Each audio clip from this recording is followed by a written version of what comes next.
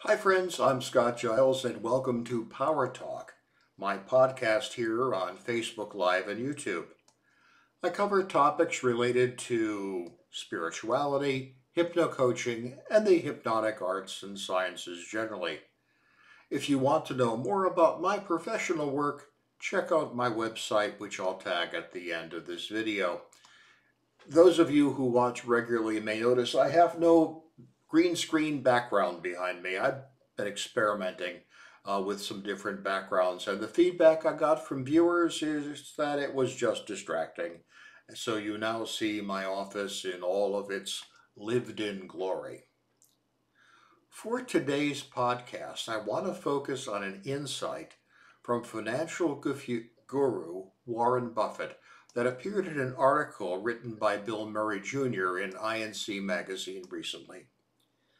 The article is entitled, "With 15 Words, Warren Buffett Explained a Brutal Truth Most People Never Accept."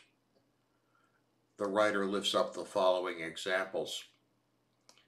The homeowner who is angry and frustrated when they realize that the sale price of their home does not reflect all of the quality improvements the homeowner made.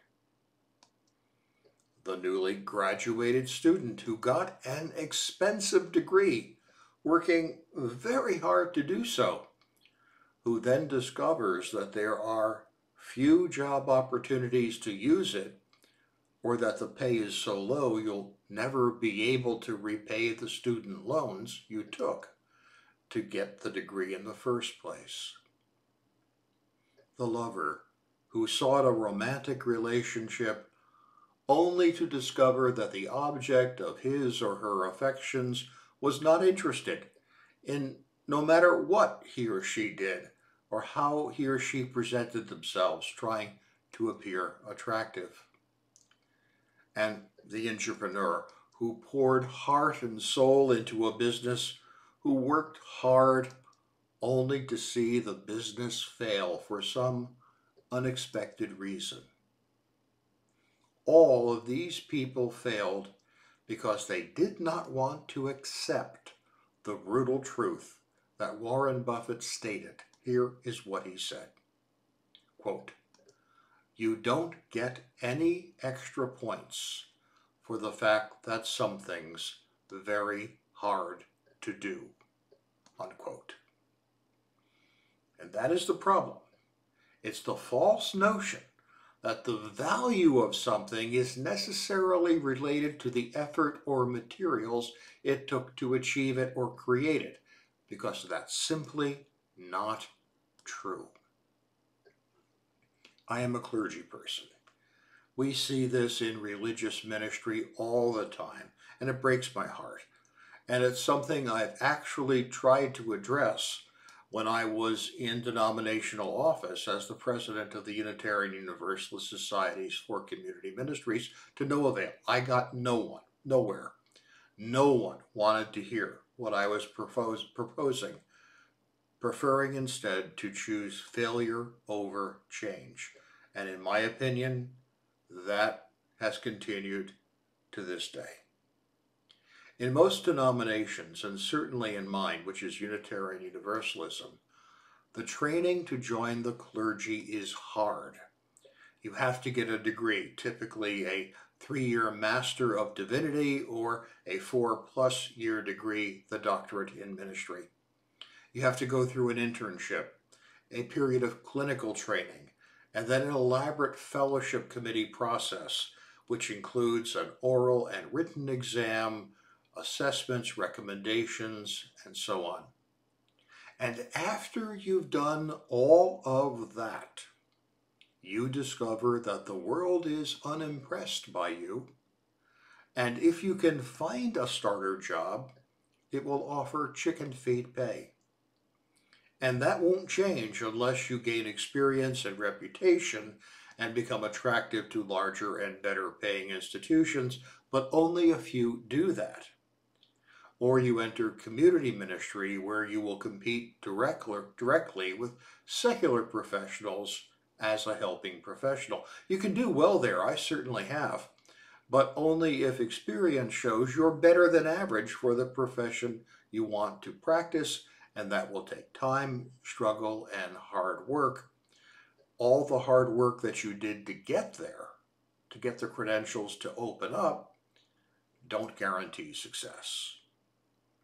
And unless you do these things to acquire the experience and stuff, the pay sucks.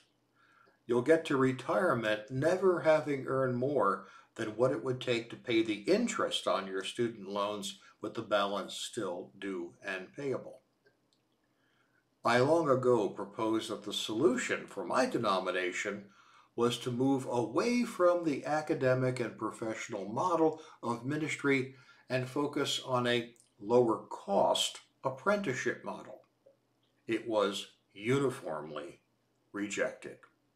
Well, I had to do this and that, so everyone has to keep on doing this and that, even though it's obvious that what was being done doesn't work and was unjust. I saw the same error made in the chaplaincy and pastoral counseling communities, both of which I've been part of. Pastoral counselors and board-certified chaplains trained for years beyond what their parish colleagues do. These are rigorous credentials to get and compare favorably with the training given to psychologists or other top-tier helping professionals. But that's not how the public views it. The public thinks that what religious workers do is not as good as what secular workers do, and the secular professionals seized on that to push theologically based professions aside. They said that we were just superstitious or that our work should be available for free, unlike the scientific work of the psychologists that you can bill an insurance company for, even though the training was just as long, you read the same books, and in many cases, trained in the same classes at the same university as the secular folks. You just got a different degree. Chaplains and pastoral workers responded to this not by showing the scientific evidence, which is readily available, that their work was effective, but by doubling down on their already rigorous training. They made it far harder to get and keep the credentials they offered. It seemed like every time I opened a professional publication, there was another announcement that continuing education hours were being increased. The result was that these professional groups ended up with a very rigorous, expensive, hard-to-get credential that wasn't worth much and which the secular world did not respect. You see, the rigor of the credential was never the issue.